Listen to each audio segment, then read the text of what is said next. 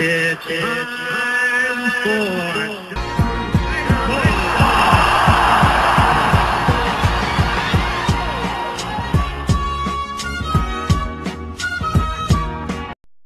Hey, what's up guys? Franco here, nextlevelballplayer.com, hanging out with Gene Watson, player development for the Royals, right? Director of Pro Scouting. Director of Pro Scouting, there we go.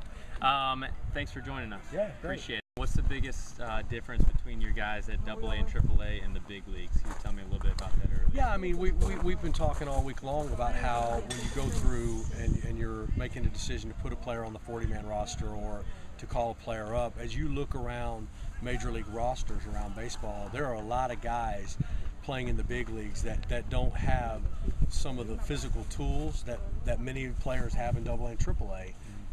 But they know how to apply the tools they have.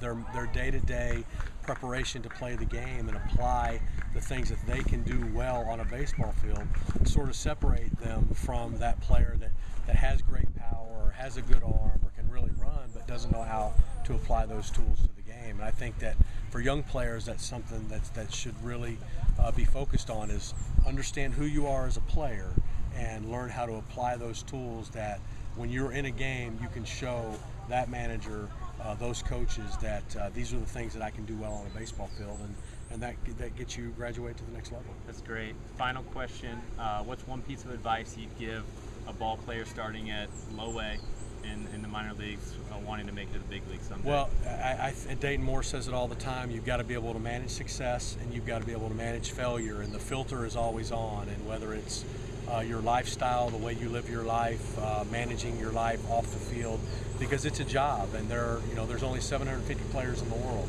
and so you've got to really be able to be well rested, take care of your body, take care of your day-to-day life, and just manage the things that are important to keep you on the playing field. Yeah, and were you saying, is it a certain percentage of guys that go into minor league ball, you know what percentage of them actually make it to the big league? You know, that changes. I think, 1 out of 10 get out of A ball. I think at one time it was like 20% of the players that play in AA, play 1 year in the big leagues. Those percentages are changing always, but sure.